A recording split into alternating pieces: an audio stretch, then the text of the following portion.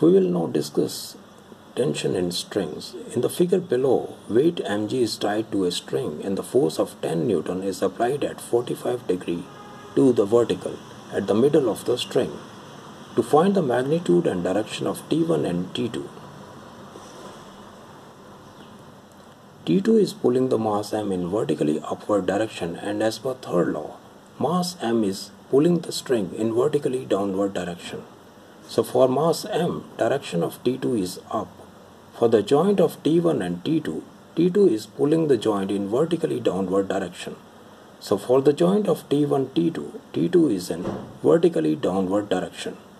We may consider any point on the string T2 on lower side of point under consideration.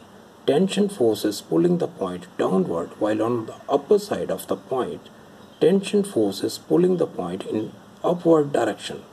Point is in equilibrium, so force on lower and upper side are equal in magnitude and opposite in direction. Considering mass m as our system, since the system is in equilibrium, net force equal to 0, this gives T2 equal to mg equal to 10 newtons. Considering the joint of T1, T2 as our system, since the system is in equilibrium, net force equal to 0. Now resolving the forces in vertical and horizontal directions, F sin 45 minus T1 sin theta equal to 0, this gives T1 sin theta equal to 7 Newton. And T1 cos theta plus F cos 45 minus T2 equal to 0. This gives T1 cos theta equal to 3 newtons. Therefore, theta equal to 66 degree and T1 equal to 7.5 Newton.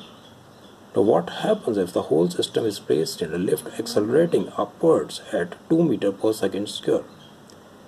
In that case, net force will be equal to mass into acceleration, that is T2 minus mg equal to mass into acceleration. This gives T2 equal to mass into g plus a, which is equal to 12 newtons, and T1 sin theta equal to F sin 45. This gives T1 sin theta equal to 7 newtons. T1 cos theta plus F cos 45 minus T2 equal to mass into acceleration. This gives T1 cos theta equal to 7 Newton, and theta comes to be 45 degree and T1 equal to 10 newtons. Now 4 masses of 10 kg each are connected at the two ends of a light string as shown in the figure. String passes over light frictionless pulley. Find the acceleration and tension when masses are released. Masses on two sides of pulley are equal, so force acting on two sides is equal. Acceleration of masses is 0 as net force on the system is 0.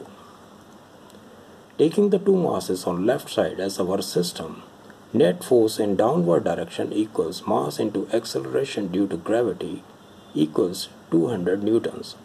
This force is pulling the string at A in downward direction. As per third law, string will pull the masses in upward direction.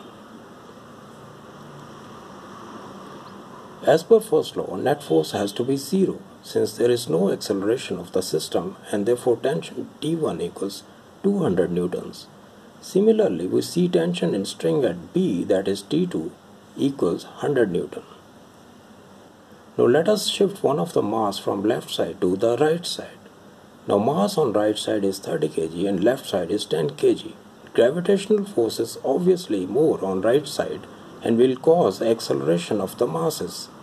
Net force equal to mass into acceleration.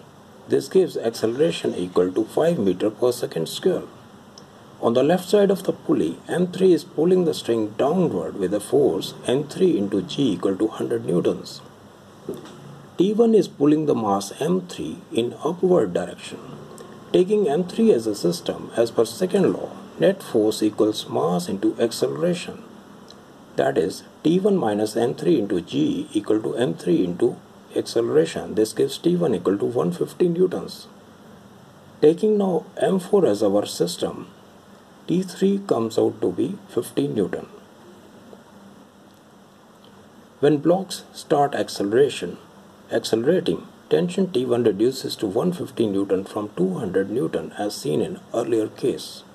By simply adjusting the mass from left side to the right side, we see a reduction in tension If the whole system is hanging from a spring balance, we will see a reduction in weight of the whole system.